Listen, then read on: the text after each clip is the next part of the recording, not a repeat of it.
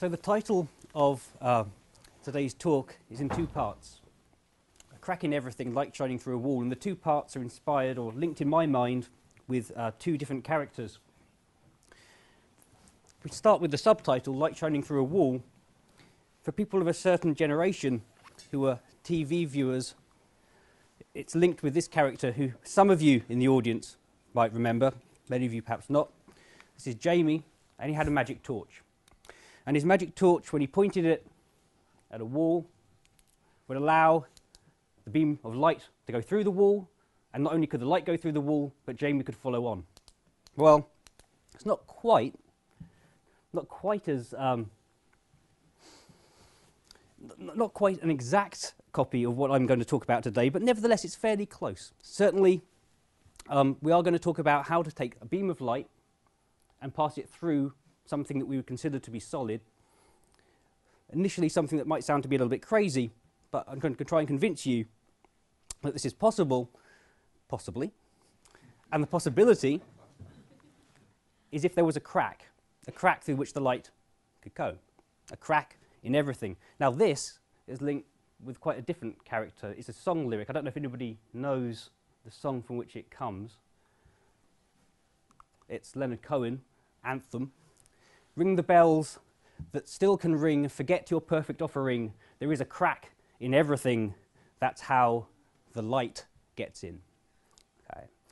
And we can take that in two ways, both relevant to this talk, possibly neither of which were meant by Mr. Cohen, but I will reattribute his words. Firstly, that it's when theories in science aren't perfect that they're at their most interesting, and that if they all were perfect and we understood the universe around us perfectly, then there would be no point in what we do. And I'm going to point to one such crack where we don't understand. And secondly, quite literally, I'm hoping I'm going to persuade you that there's the possibility that nature has chosen to create a crack in ordinary matter that might genuinely allow light to come through. Okay, so this is a talk about light and dark, and I wanted to start by just reminding us of the light part, the bit that we see.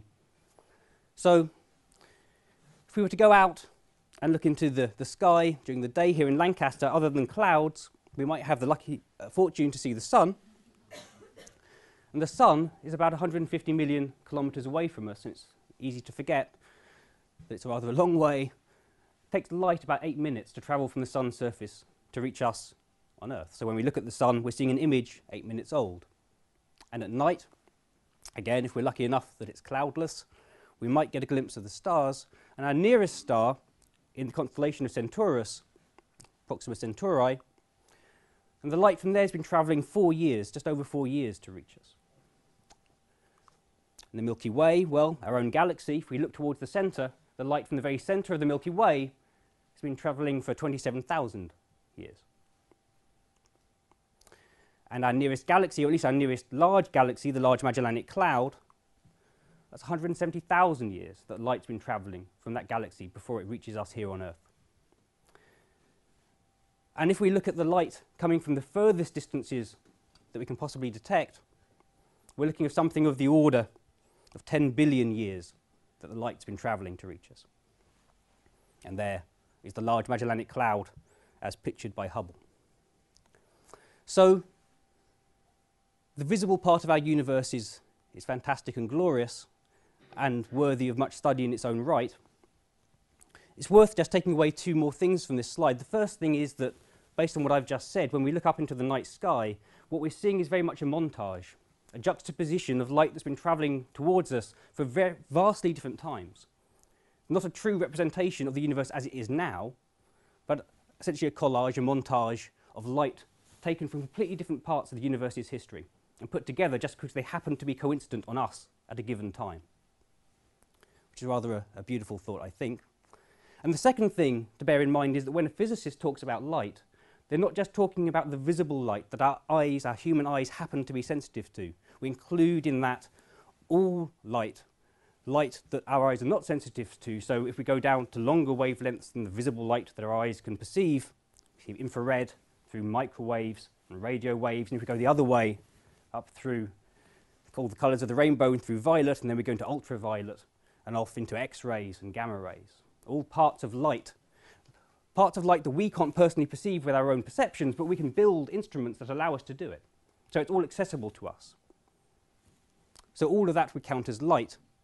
And one of the most baffling things, interesting things, one of the cracks in our theories of everything stands today is the fact that despite all that we can see and all the ways we can extend our senses using these instruments to perceive wavelengths that wouldn't have been accessible to us only a short time ago in human history, it's not enough.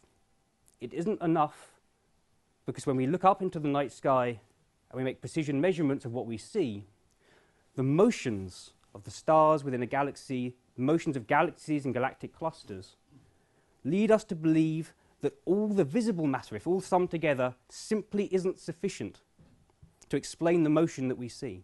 We think we understand the rules of gravity. We think we understand how matter should move in gravitational fields. We've got very good tests of it here in our local environment.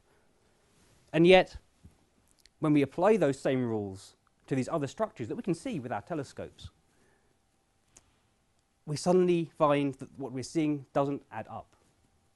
The predictions don't meet. So that you can do things like take what's called rotational curves, where you look at how stars are traveling within a galaxy around the galactic center, and you know how fast the things are moving, and you know how much mass you think is in the galaxy, and yet somehow these things don't balance out. So you've got only two ways out of this problem. Either we don't understand gravity in the way that we thought we did, and you're going to need to modify the rules of how gravity and matter interact, and that's one way of doing it. Or the rules are fine. What's wrong is that there's matter there that you can't see. It's not visible in any of the wavelengths I've talked about. It simply doesn't give you a signature in light. You don't see it. So here are a couple of images. The ones on the left taken from the Chandra telescope, and on the right from Hubble. These are in the X-ray regime. Chandra was an X-ray telescope. Hubble, this is essentially optical. If you look in optical, you can see these strange sort of smeary arc-like features.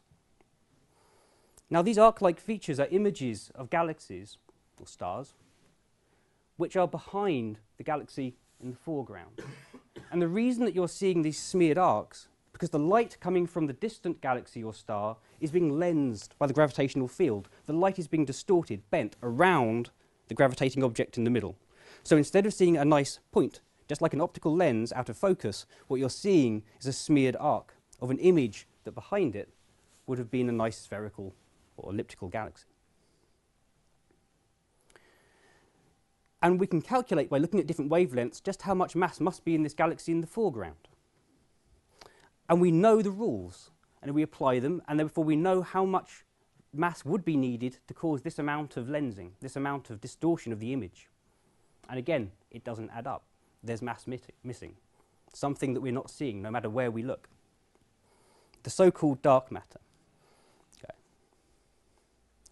So if our interpretation is correct, if our understanding of gravity is right and we don't need to change that, if all that's left is the deficit of matter, then what is that dark matter? What is this matter we don't see? Literally dark. We can't see it. It's not luminous.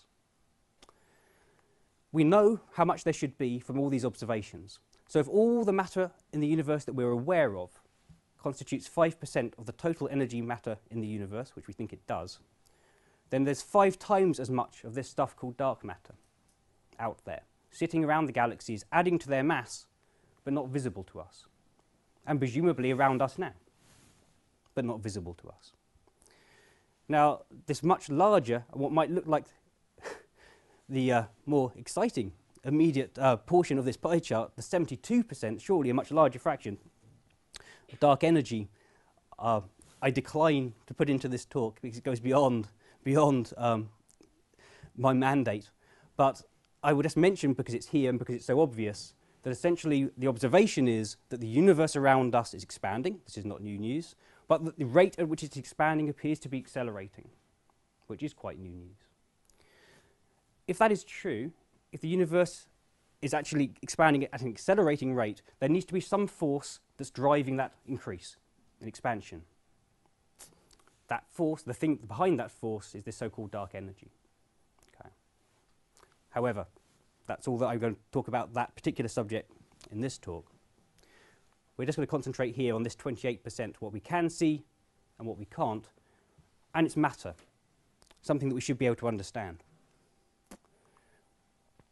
So it's light and dark. That was the light and the dark. I come back to light, and I start with something that's perhaps not a very propitious start. Back in 1951, a certain Professor Albert Einstein opined that all the 50 years of conscious brooding have brought me no closer to answer the question, what are light quanta? Of course, today, every rascal thinks he knows the answer, but he is deluding himself. Well, today, in 2012, I know quite a lot of rascals who believe that they understand light quanta. I probably would include myself amongst them. However, I look at this and tremble a little and think perhaps I do delude myself. If we go back a century before Einstein, we go back to the time of James Clerk Maxwell. It was a time when the empirical laws of electricity and magnetism were being put together in a single framework. And something very remarkable happened, something that Einstein and I would both agree was remarkable. There's the maths, but let's take that away. Essentially, by taking all that we knew about electricity and all that we knew about magnetism and combining it together in a single framework, a single model, came up with a very remarkable prediction. It turns out that if you have an electric field that changes with time, you can induce a magnetic field. And if you have a magnetic field and it changes with time, you can induce an electric field. And this may suggest sort of a recursive idea, electricity giving magnetism, giving electricity, giving magnetism, and so on. And indeed, it turns out that a solution to these equations, a solution to this model, an allowed solution, is a wave-like motion. Essentially a bootstrapping when an electric field produces a magnetic field, produces an electric field, produces a magnetic field, and steps its way through space. And more than that, the model predicts very clearly what the speed of that propagation of that wave through space should be, and it should be about 300 million meters per second. Well, it turns out that 300 million meters per second, there is a wave traveling all around us, and we're very aware of it, and it's light. Essentially, if we had not been aware of light, from Maxwell, we could have induced its existence. Light, then, is a wave, and it's an electromagnetic wave. It is intrinsically electric and magnetic in nature. Okay. So waves, if you think of waves on a string, or waves on the sea, most familiar with this idea probably of travelling waves, where if you take the end of a string and you shake it, motion propagates along the string. That's what we're seeing there, a travelling wave. So in our case of light, then this thing is not a distortion of a string, but high electric field, no electric field, negative electric field. And when the electric field is small, the magnetic field would be large. And when the magnetic field is large, the electric field would be small. If we imagine we take one of those waves and we put it in a box, and we make that box of mirrors. Our travelling wave travels through the box, hits the mirror, it's a perfect mirror, it reflects back. The result is somehow perhaps unexpected. It's this blue line, a so-called standing wave. It's a trapped wave, a wave in a box. It can't get out. So the electric field is going up and down inside the box. It shouldn't be unexpected because, of course, it's how all stringed instruments work, so how all wind instruments work. Standing waves, resonances of waves inside boxes or on piano strings. So we have travelling waves, which are free to propagate in space. We have standing waves, which are stuck inside a box. At the edges of the box, instead of perfect mirror, no such thing really. More likely, something more like this is happening, that the wave is hitting the edge of the mirror, and it's an electric field, and the mirror substance, the mirror material, is made up of atoms, and the atoms have electrons in them, and the electrons respond to this electric field by moving around, responding to the electric field, trying to damp it down. So as the field tries to go into the material, it ends up being damped, down and down and down and down, exponentially down. So some of it will be dissipated and some of it will be reflected back. So we've had travelling waves, standing waves. These things are called evanescent waves, waves which damp down very quickly. I just want to tie us back to the idea of how light and electric charge are intrinsically related. This is a simulation The blue lines are electric field lines. The little pink dot here is a charged particle. This yellow line is the trajectory that the charged particle's gone on. So you can see there's a small wiggle up and down, up and down. Maybe because we put magnets up, down, up, down, up, down, forcing this particle to go up and down in its motion. And what you can see is that the electric fields become very intense here in front. Now, what you would actually observe is that you would get a lot of light, a lot of photons, a lot of packets of light being emitted in this forward direction in front of the charged particle. And this sort of brings home that light is in some way the messenger for electric charge. It tells everything else in the universe what an electric charge is doing. Whenever you accelerate an electric charge, it will radiate light. This particular idea is used. It's used in machines called synchrotron light sources, for example, where you pass a charged particle beam between magnets to get these curved paths. You generate light called synchrotron radiation, and you use that to do things like image materials, image chemicals, image biological samples. So light is a wave, and we can imagine maybe taking this step that Einstein was perhaps reluctant to, that if we could count the number of total oscillations in this electromagnetic field that presumably is everywhere around us, that each one of those individually would be this quanta, what we call a photon, a packet of light. Okay, now I'll ask you to take a bigger step. We've said that light can be thought of as a wave. It turns out that matter has a wave-like nature as well. I don't want to go into that in great detail, but perhaps it just helps to remind ourselves that we've already seen that if you have some sort of box-type structure, you can localize your wave. You can make your wave trap in some region. So here's an example of a particular kind of trap, and here's a wave inside it. Here it is decreasing in this evanescent way on the outside, getting small, and inside it's a bit like a standing wave trapped inside. So it can act a little bit like matter then, because we are used to matter being a sort of trapped, localized thing, a solid thing. Maybe. It's just a suggestion. I just want to take away from this very quickly. If we look at the energy of something, and we look at the momentum of something, things that we can measure about anything, about whether that be light or other things, it turns out that no matter what we do and how we play around, energy and momentum are always conserved. Okay? So there are different rules depending on whether I'm a particle with a lot of mass, in which case if I have this amount of energy, I'd have that amount of momentum.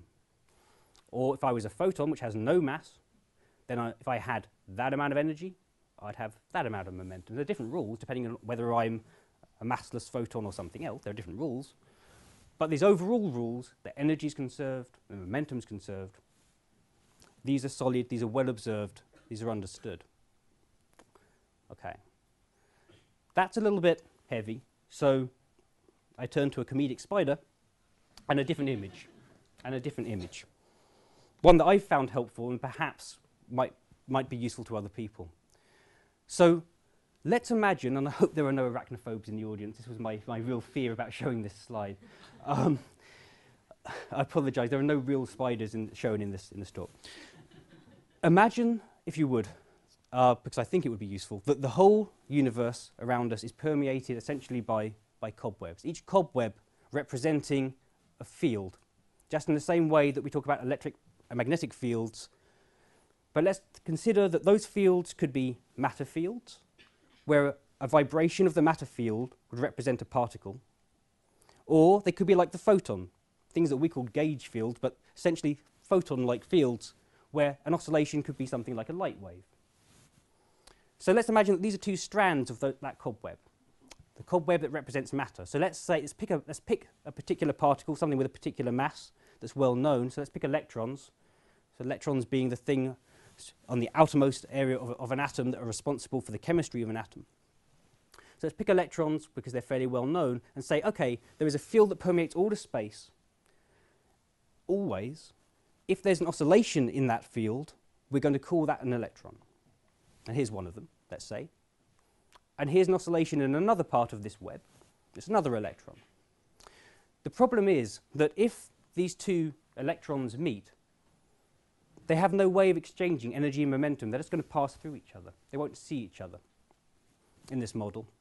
We need some way that energy and momentum in one electron can be passed on to another one, because that's what happens. That's what happens when I try and take the electrons in my hand and I put them down onto a solid surface and I feel resistance. I'm feeling the electrons somehow communicating with each other, letting them know there's an electron here, it's charged, they're both charged, they can't get close. Something has to be sending that information. Something has to be providing this route between the two, this information exchange. Well, we introduce another cobweb, and that cobweb is going to be, in this case, the cobweb representing light, because we've already said that electric charge and light are intrinsically linked. So the way that these oscillations will exchange information, exchange energy, exchange momentum is by an oscillation here in our black cobweb becoming an oscillation in the red cobweb, propagate, propagate, propagate, and then perhaps joining on with this black cobweb over here, joining two parts of the same cobweb. That's a way in which energy and momentum can be exchanged between these two electrons. So just to remind you though, these two strands are just part of one great big cobweb here, and we could just think of the path between them as just being a single strand of our photon cobweb. I could show them on top of each other, but then you really wouldn't see what was going on. So, as is fairly true in November, everywhere around us is permeated by cobwebs. Oscillations on some of those cobwebs are matter. Oscillations on other cobwebs are the exchange particles between the matter that are mediating the forces, which are allowing the information about forces to go from one thing to another, allowing energy to flow, allowing momentum to flow. The same amount of energy and momentum always, but in different forms, different vibrations on different cobwebs. Enter the crack.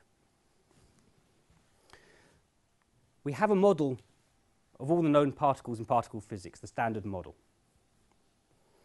Let's imagine that this cobweb represents all of those matter fields, all of those fields for all the forces that we know about. Now let's introduce another one. Some other field that's going to allow us to take energy and momentum away from all the fields we know about and take them away somewhere else, possibly taking them to a cobweb we didn't know anything about, but was there all the time.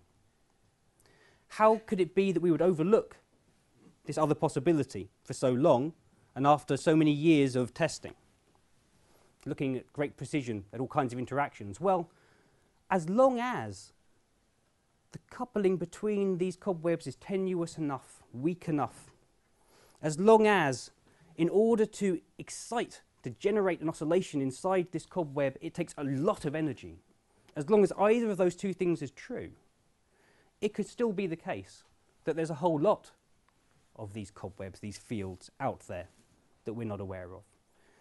And if that is true, then potentially energy momentum from all the fields that we know about could flow away into these other fields.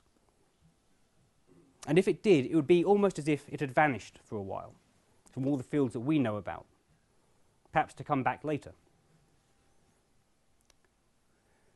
That's the crack. Okay. Lots of coloured cobwebs. So a particular example. Here's all of our matter fields, everything that represents the electrons that make us up, the protons that make us up, the neutrons that make us up. Coupling to the electric charge, telling us about the electric charge, the messenger for the electric charge, this photon field, where energy and momentum can flow from anything that's electrically charged into the photon field, taking energy and momentum with it. Let's imagine that the universe has chosen to make a copy of that gauge field, which I coloured purple. Why would it do that? Well, the question probably to ask is, why shouldn't it? Because the general rule of thumb is that if the universe can do something, it will. So there are lots of theories, it turns out, so-called grand unified theories, that try and unite everything we know about particle physics with everything we know about gravity in one big framework. And in many such theories, you get predictions of such extra copies of the photon. things which are very much like the photon, but don't couple to electric charge. But apart from that, are very, very similar. Also, potentially, they could have mass, unlike the photon. If that was true, then potentially these two fields can couple together. They can get entangled and mixed together. So that if we send out some energy and momentum from a matter field into our regular everyday photon, our oscillation of light, then perhaps some of that could then flow into this new field, so-called hidden sector photon, and then back again, and then back again. And those of you who were here for the first of these lectures will see something very familiar, because this is exactly the same mechanism as we talked about with neutrinos, when neutrinos change flavour. Those of you who weren't here will wonder what I'm talking about, but some of you were here for that talk.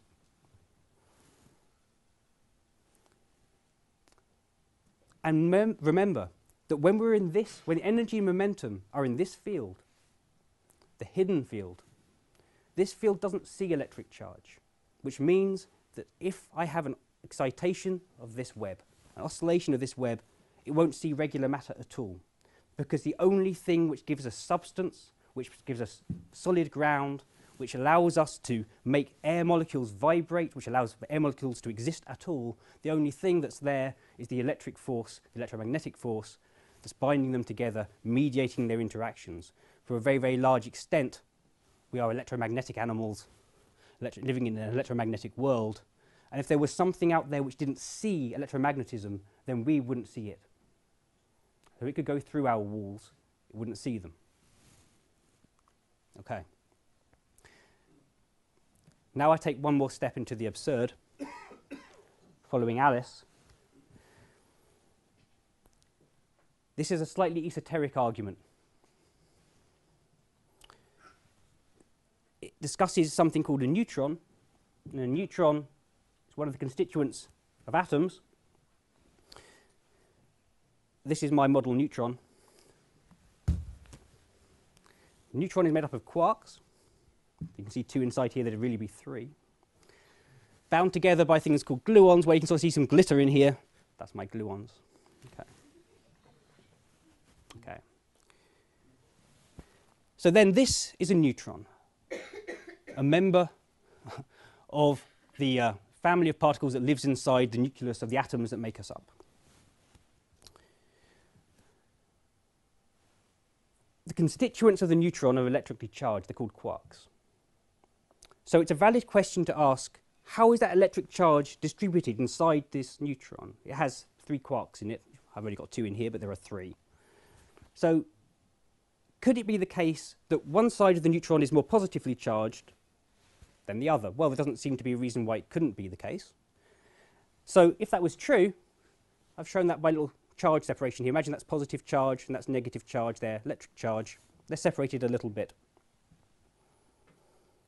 Okay, and if that were true, then we'd have something called an electric moment, essentially, this yellow line, essentially just telling you that you have a separation of charge. That's all it means. Imagine also that the electric charge inside the neutron could be moving. It doesn't have to be static, it could be moving around. Okay, if it was moving around, perhaps it could be like the molten core beneath us now, the molten core of the Earth, circulating around, and by its circulation, generating the magnetic field of the Earth, North Pole, South Pole. Well, that's that purple line there, a North Pole and a South Pole, because of some current flowing round. And now we do a physicist's trick. We ask the question, would all the properties of this neutron be the same? Would it act in the same way if we were to reflect our neutron in a funny kind of mirror, just as Alice found in going through the looking glass, not a conventional mirror that literally reflects something, but something which distorts and changes the nature of our, in this case, neutron, into something else. So the first thing we could consider is, what if we said it's completely arbitrary whether we call positive charge positive or negative? As long as we're always consistent, it's just a choice. So let's imagine that we call positive negative and negative positive. Well, we could do that. Just just a convention. We could just change the convention. And if we did that, essentially, you've done that, in effect. If you had a separation of charge that was one way, it's now gone the other way. And our arrows now point the other way round. That seems fairly fair. And perhaps we would predict that this neutron would behave just like this neutron, because all that's happened, nothing's happened to the neutron, we've just decided to label positive, negative, and negative, positive. That doesn't sound too harmful. Now let's try a slightly more convoluted distorting mirror and say, why should the universe care if we're right-handed or left-handed? Why should it care that a clock goes clockwise and not anti-clockwise? That also seems like an arbitrary decision. So we'll take our right-handed basis to describe the world, and we'll turn it into a left-handed one. We'll basically say the universe doesn't care whether we're right-handed or left-handed. And in general, we're wrong. In general, the universe does care about handedness. It does care about right-handed and left-handed, and it reacts differently to something which has right-handedness to something which is left-handedness. This is not a personal commentary on anyone who's left-handed. But at a fundamental level, the universe cares. And so what you would end up doing, it turns out, is that your magnetic moment, your north-south pole, would end up being flipped, and your electric one wouldn't, if you reflected in these two mirrors. And you can say, OK, so would we expect this system and this system to behave in the same way? Well, actually, no. Because of this fact that the universe does care about handedness, we wouldn't. There's a physical difference here. We started off in a situation where these things were parallel. Now they're anti-parallel. That's physically different. These systems will behave physically differently. And here's the remarkable thing. Despite the fact that there's no reason why these two things shouldn't exist and behave differently, the neutron has chosen, for reasons we do not understand, to think that this is a problem, to think that it wants this to behave like this. It doesn't want there to be a difference at all. And the only way around that problem is to take away the yellow arrow, to make there be no charge separation. There is no electric dipole moment in a neutron, and there's no reason why there shouldn't be. There's plenty of places in nature at the fundamental level where this contradiction exists, where we have two things that go through this transformation, they behave differently. In this case, with a neutron, they don't. They don't because the neutron has chosen not to have a charge separation, not to have an electric dipole moment. Why has it chosen to do that? How has it chosen to do that? Just how sure are we that it has chosen? Well, this is a measure of the electric dipole moment. It's a distance multiplied by a charge. The charge is just the charge of an electron. So imagine that that's an electron charge and that's an electron charge. How far apart would they have to be in order that we wouldn't be able to tell that they were indeed apart at all? Well, we've tested down to this level. So that's 10 to the minus 31, which means 0 point and then 30 more zeros, centimeters. There's one at the end of the zeros. So we're pretty sure that if there is an electric dipole moment of a neutron, it's very, very small. This is a conundrum. It's called the CP the strong CP problem. It turns out that with the favourite particle physics solution, we like this one, we'll introduce another field to explain it. So we do that, and it turns out that if we introduce this other field, we can solve this problem. We can put a natural explanation, an explanation where we introduce another term to the equations to cancel out the first term, and this dipole moment disappears naturally. But at a price, and it's always with a price, and the price is that we have to have another particle. And the new particle is called an axion. So there's a problem, we have a solution. We don't know if it's the right solution, but if it is, there has to be a particle associated with it called the axion. It's just like the Higgs mechanism for those who were here for the Higgs lecture. There was a problem, we didn't know how to give things mass. We had a solution, we'd introduce a field. There was a price to pay, a new particle, the Higgs boson. As it turns out, it was a good price to pay because we think we may have found it. The axion, we haven't found. Not yet. OK. All right. So that's fairly heavy. I'm going to break things up by having a magic trick. So here is some a great expense, an eBay Chinese magic box, complete with esoteric Chinese characters. I'm not quite sure which ones they are. So what I need is people to, I'll come down here briefly, just to tell me that this is an empty box. This is an empty box for the purposes of this stage magic trick, which is a conjuring stage magic trick. This is empty for that purpose. For that purpose, it is empty. Okay. Bearing in mind that this is not actually a stage magic act, it is an empty box. Okay. Now, the magic trick that we want to do is that we wish to take a beam of light, shine it at our magic box for some time. We can put ultraviolet light or visible light, laser light. We'll shine light on our box. Okay.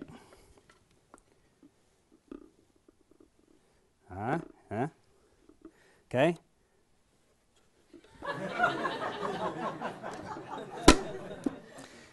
And we have a stuffed beaver. Okay. I'll put it there.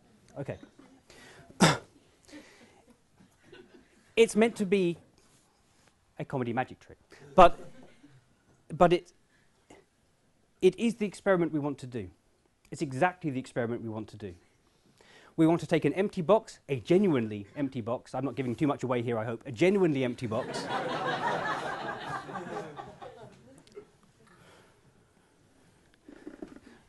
Genuinely empty box. And we want to shine light at it. And using the crack, using the fact that energy and momentum in one field can flow into another, a field that we don't know about yet. The energy and momentum can flow through the box.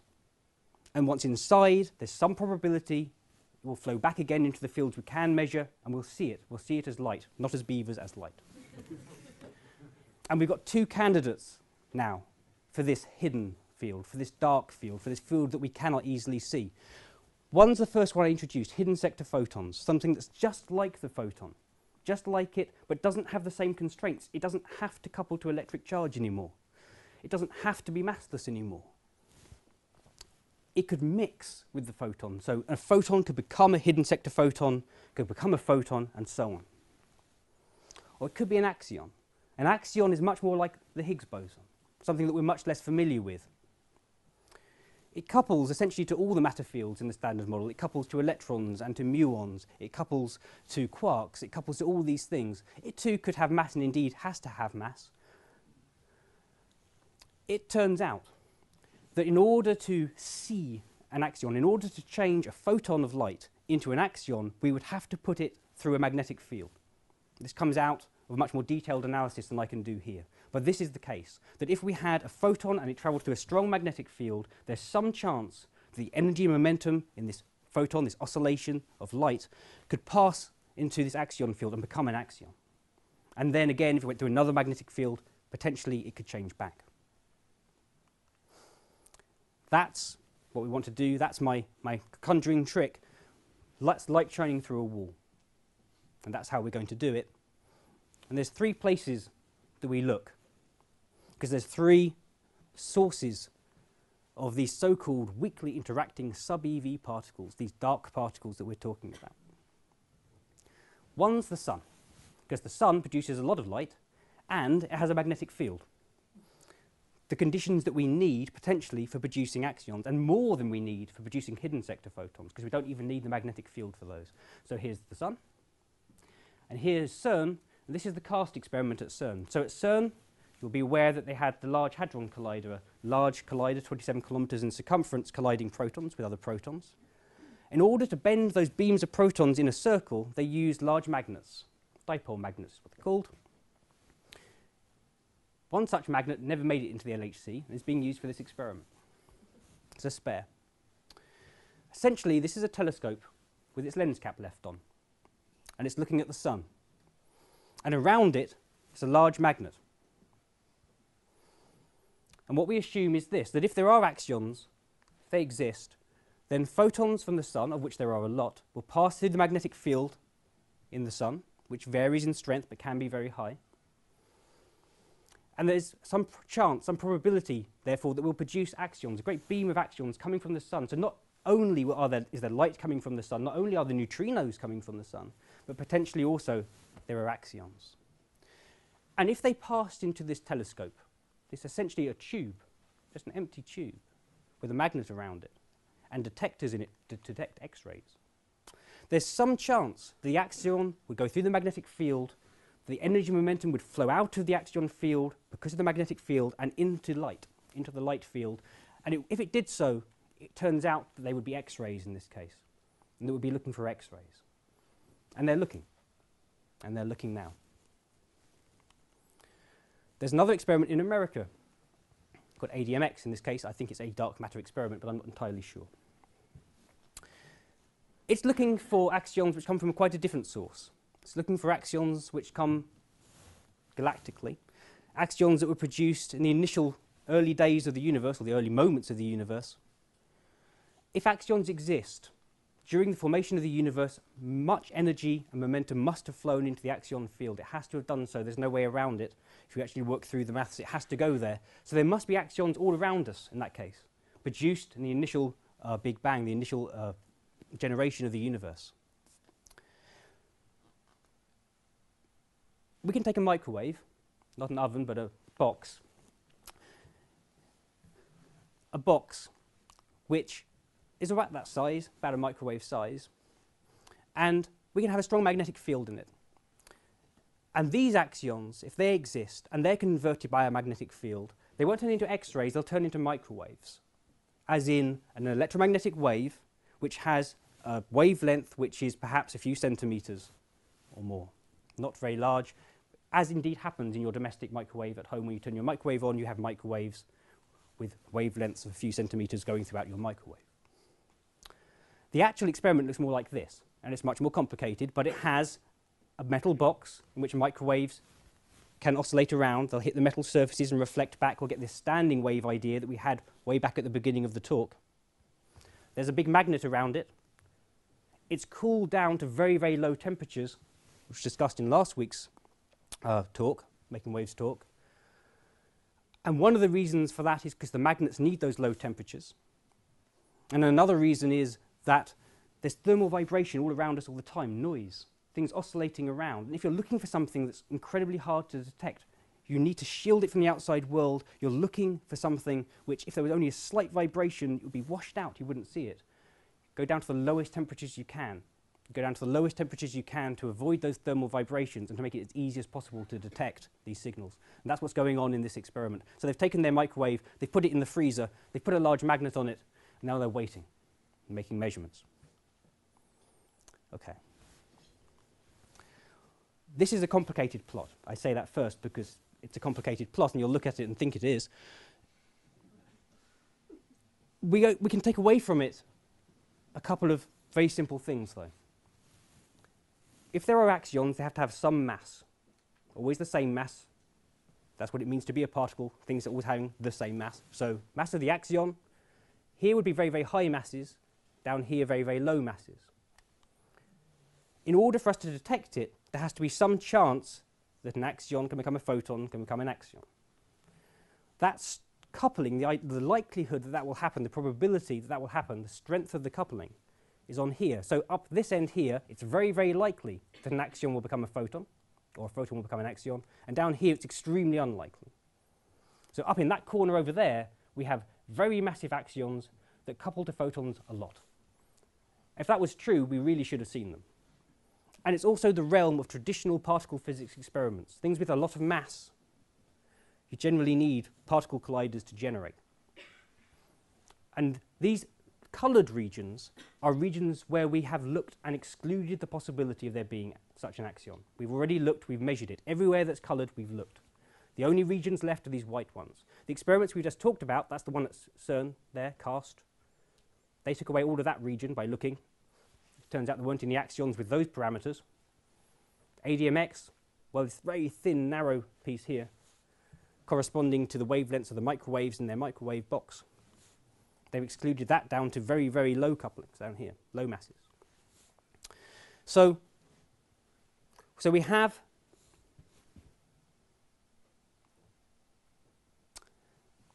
reverse those labels in your mind, would you? That's the mass. And that's the coupling. Reverse those labels in your mind. That's very massive. That's not massive. That's a large coupling. That's a small coupling. I apologize for that. It doesn't take away the fact that you can see that there's regions where we've looked and there's regions where we haven't. This is for axions. This one is labeled correctly. Mass along here, coupling along here. This is hidden sector photons. Don't need a magnetic field for those. Slightly different constraints.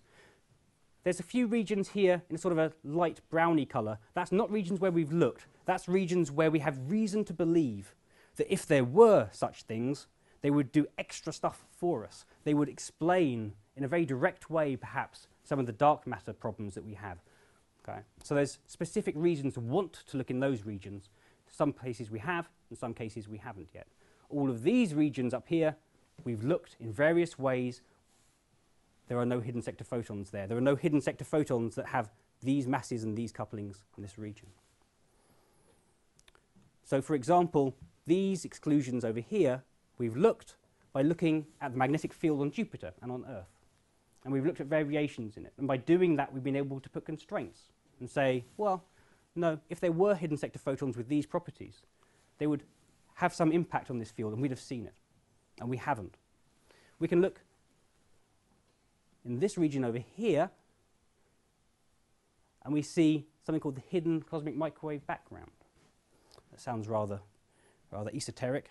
So essentially, this would be a region where we would want to look if we believed that part of the cosmic microwave background, the afterglow of the Big Bang, if part of that was hidden from us in the hidden sector.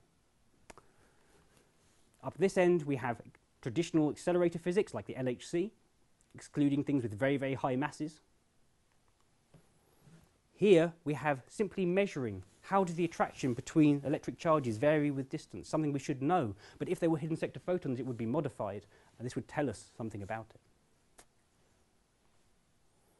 Many different ways of looking at the same problem.